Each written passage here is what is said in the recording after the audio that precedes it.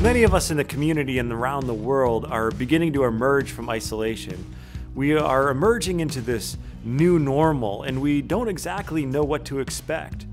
Many of us have just spent the last couple of months sort of cut off from the world, and many are still having to isolate. For those of you like me, I couldn't wait to get together and see people and hug people and have that human interaction. But things are still not quite the same.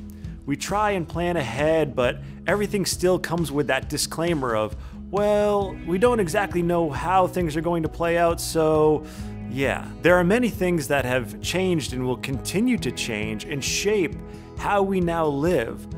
But there are a few things that have not changed, like bills are still coming due.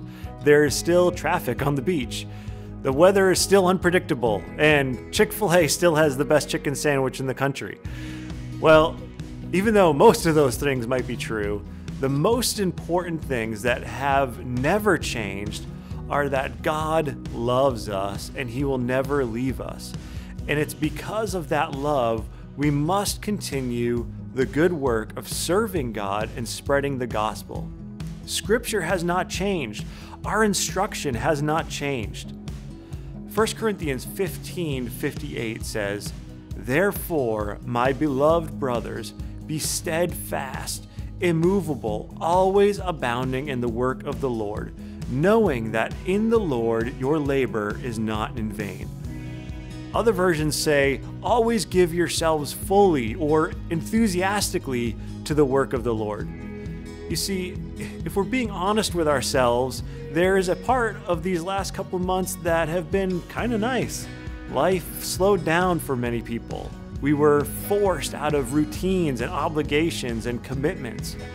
And the temptation is that as we begin to emerge from this time of isolation, that we might still feel like we need to slow down or circle the wagons or stay in our bubble.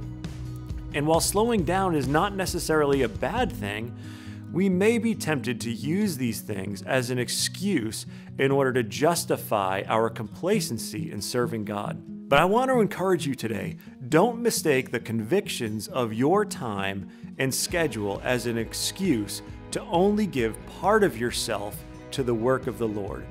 Because just as it instructs us in Corinthians, no matter what happens in this life, we must be ready, and we must not waver in this. Don't just give yourself a little bit to the work of the Lord, but give yourself fully, abounding, and enthusiastically to the work of the Lord.